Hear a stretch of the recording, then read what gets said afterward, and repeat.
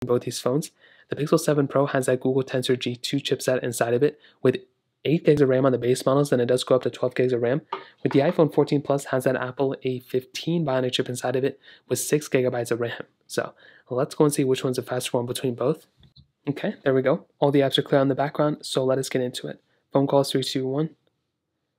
Okay, different things on both. Camera, 3, 2, 1. I think the 14 Plus is definitely faster there for sure. Let's go and take a photo. Let's go and open up this photo. Pixel 7 Pro is slightly faster there, but to open up the camera faster on the iPhone 14 Plus. Photos, 3, 2, 1. 14 Plus again is a faster one. It's looking like on the Pixel 7 Pro, it's like refreshing all these apps, which is kind of interesting. We can go and get into something like their Play Stores and App Stores, 3, 2, 1. Now, usually the Androids open up their Play Stores really, really quickly. Scrolling through though, you can kind of see both look pretty smooth. There's something about scrolling on the iPhones that are just smoother even on 60 Hz than the 120 Hz on the Pixel 7 Pro, which is very interesting. But you guys can kind of be the judge of that over the camera. Now, we do have some of these third-party applications on both. I do want to load up Genshin Impact, 3, 2, 1. Now, this is a fairly large game, but I would say gameplay is going to be kind of similar. You know, I've played a ton of games already on both these phones, and I'm not really seeing like massive differences by any means. So that's probably something to keep in mind. As you can see, the 14 Plus was faster here. The Pixel 7 Pro definitely behind. Not, again, like a crazy big deal, but it's just one of those things to keep in mind at the end of the day. We do have some of these other apps. Facebook, 3, 2, 1.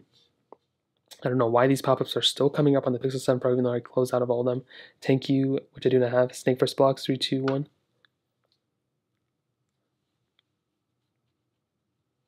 iPhone 14 Plus again is a faster one here.